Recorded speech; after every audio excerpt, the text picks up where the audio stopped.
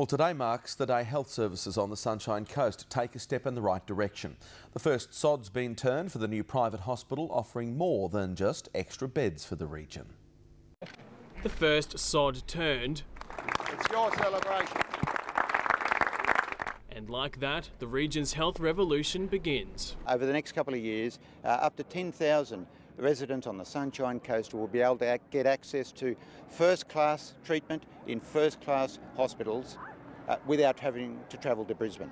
The Sunshine Coast Private Hospital's the first element of the new Kawana Health Precinct to get off the mark.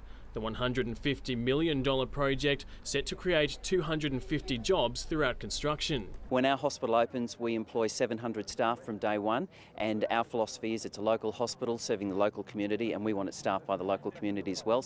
The facility initially housing 200 beds, 6 operating theatres, a day surgery, chemo unit and 8-bed ICU. It's hard to imagine now, but this patch of land will one day be a thriving health precinct. Within a few months, foundation work will be complete, and by the end of 2013, it'll be open for business. By 2016, the private hospital will be joined by the Sunshine Coast University Public Hospital. The Sunshine Coast will never forget the public hospital was promised to be delivered by 2014. I won't let the government forget that promise.